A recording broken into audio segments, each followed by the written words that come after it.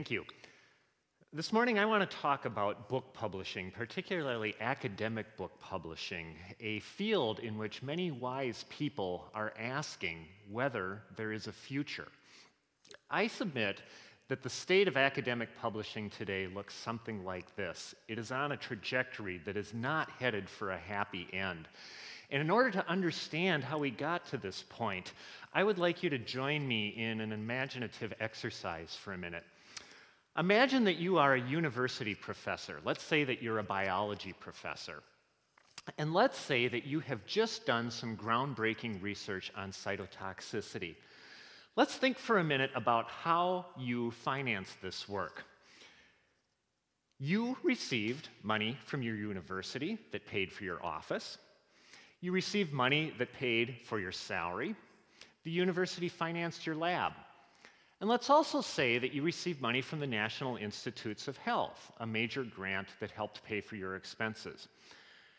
Now, who really paid for this? These institutions are simply intermediaries.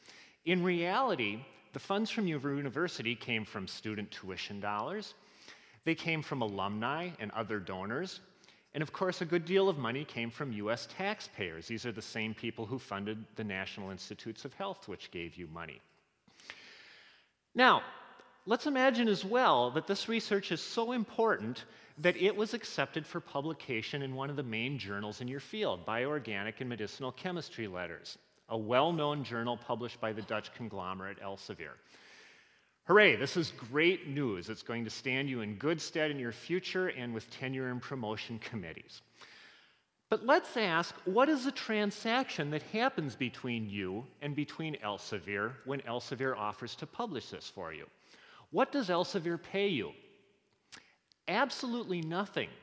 In fact, Elsevier demands that you give your article to Elsevier free as a gift without any compensation. So what does Elsevier pay your institution, your university? Again, absolutely nothing. In fact, Elsevier demands that your institution give Elsevier even more money so that they can sell back that research to your university in the form of an academic journal.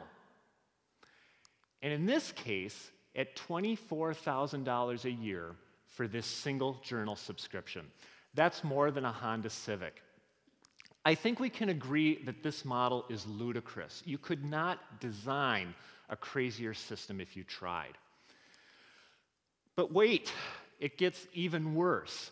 That $24,000 figure is not static. In fact, it is going up every year at quite a rapid rate. Since 1986, the Consumer Price Index, general inflation, represented as the green line here, has increased by about 100%. In contrast, the price of academic cereals has gone up by almost 400%, a ridiculous rate, and university and library budgets cannot hope to keep pace with this. Why is this happening? Why such inflation? It's simply because a few major commercial publishers have achieved monopoly status in their fields. Publishers like Wiley, Elsevier, and Springer have cornered the market in a number of disciplines and subdisciplines. And we know from economics that when you corner the market in a field, you can charge with impunity whatever prices you wish in that market. And this is what is happening now. Which brings us back to books. What is the effect of this system on book acquisitions? Libraries spending more and more of their budgets on these outrageously priced serials buy fewer and fewer books every year.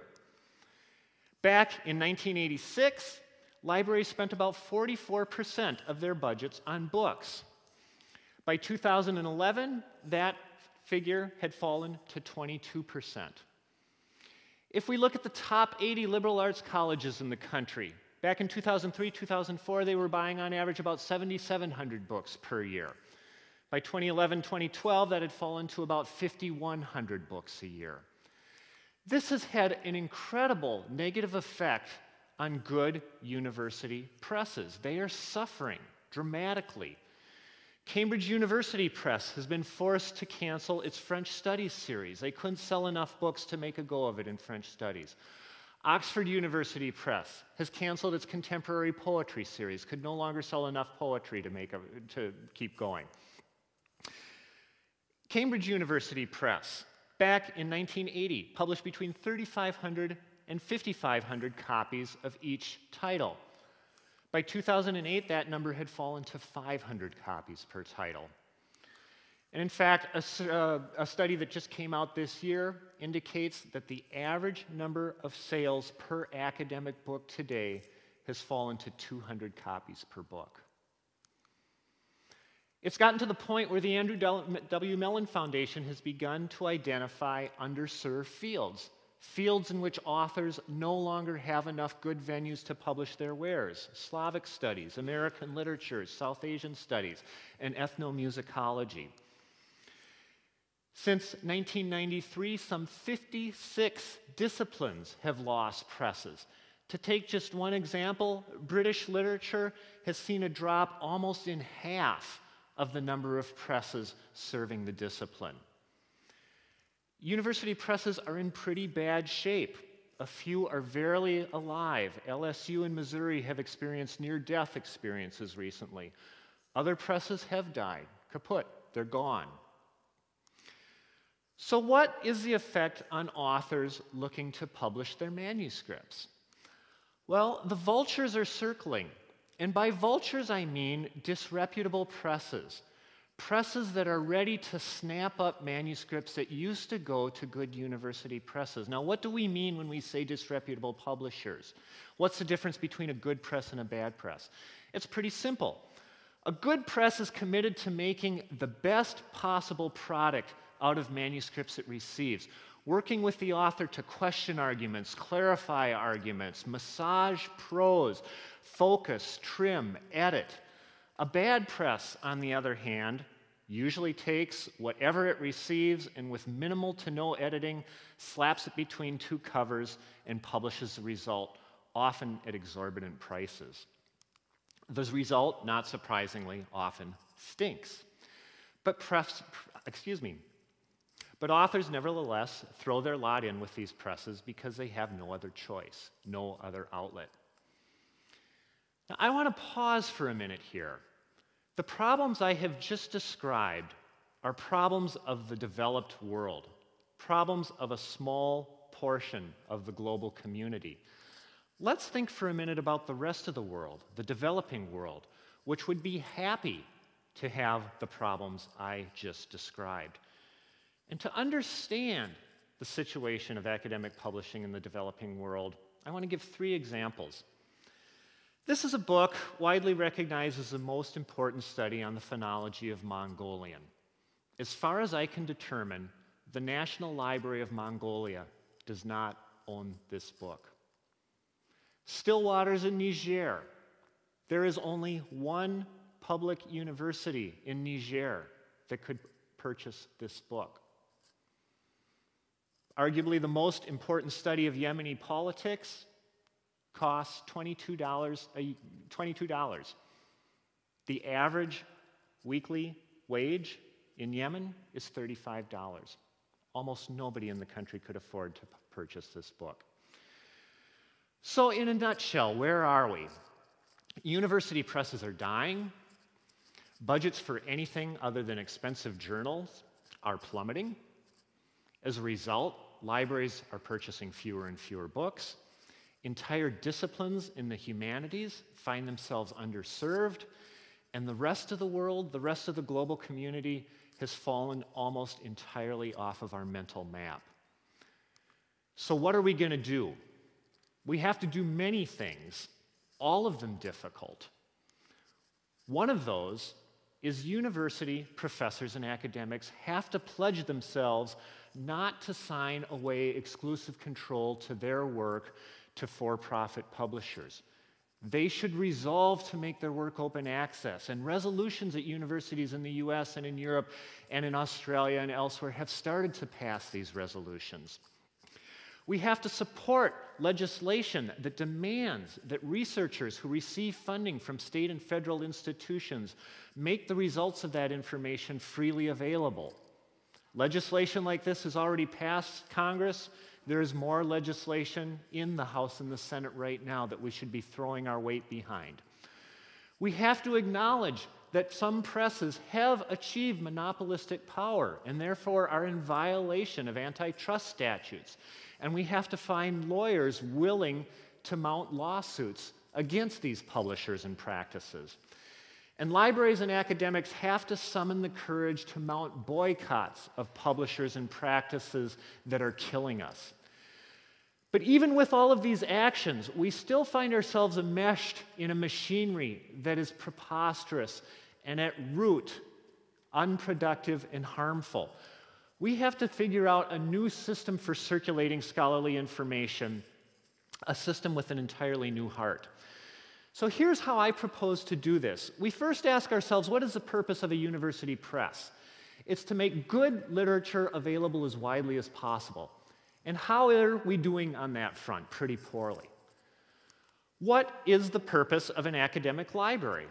It is to make good information as widely available as possible. How are we doing? Pretty poorly. So we could ask ourselves, what would happen if we combine these two, put them under one roof, and use the resources of the library to help the press? In other words, said, library, take some of the money you're spending on these outrageously priced materials, give that money to the press, and in return ask the press to make its publications freely available. In fact, this has already been done at the University of Michigan. This is an inspiring example. And we at my institution have asked ourselves, is this something that will only work at a major research university, or could it happen at a smaller institution like Amherst?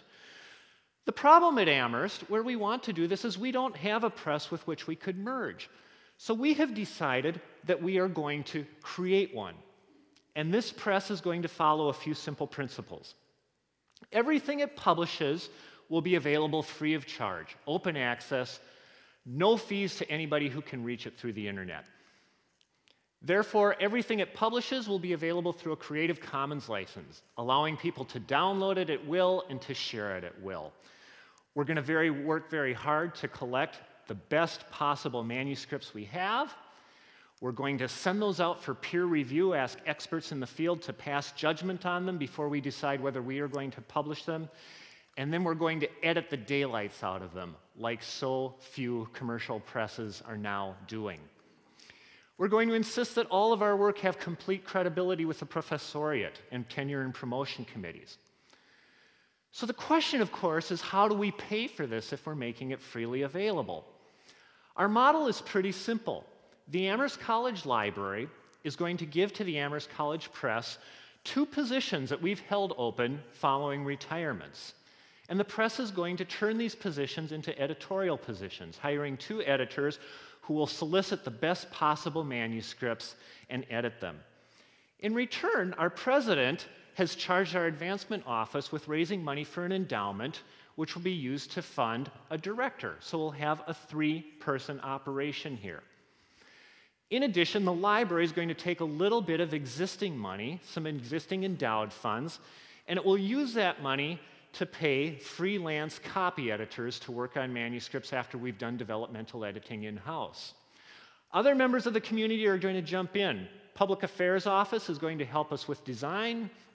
Our information technology people are going to help us build a platform for creating and disseminating this information.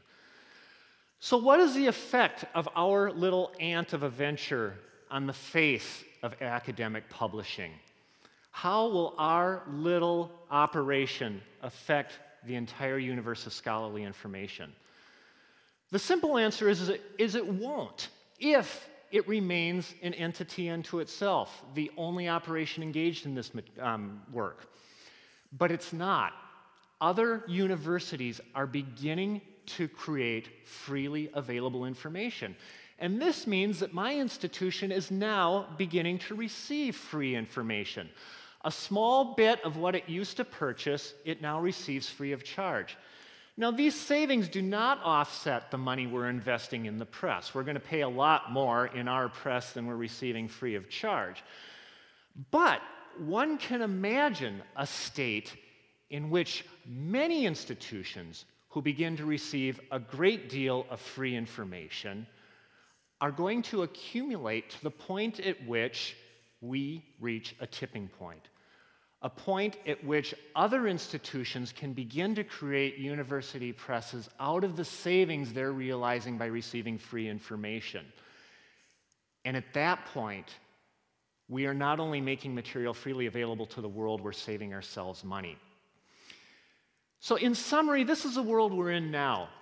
A map of discrete, isolated, autonomous institutions looking out for themselves and doing a very poor job of looking out for themselves. I want to see a world like this in which information is flowing freely.